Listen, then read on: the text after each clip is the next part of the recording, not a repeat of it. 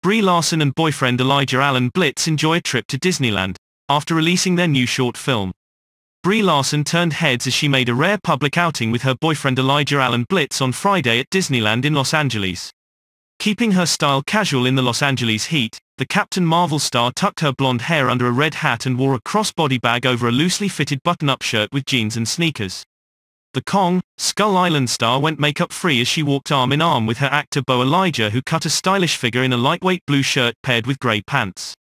The couple celebrated the release of their new short film series Growing Up on Disney Plus with a visit to the Magical Kingdom, where they were seen walking hand-in-hand through a light summer rain at the park.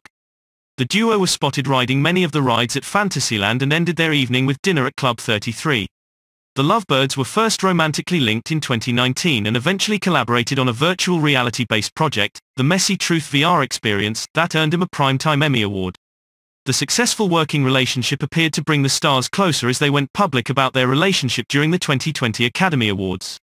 Also on Friday, the Marvel star appeared at the Ultimate Disney Fan event presented by Visa, which brings together all the worlds of Disney under one roof for 3 packed days of Disney films, games, theme parks, collectibles, and celebrities.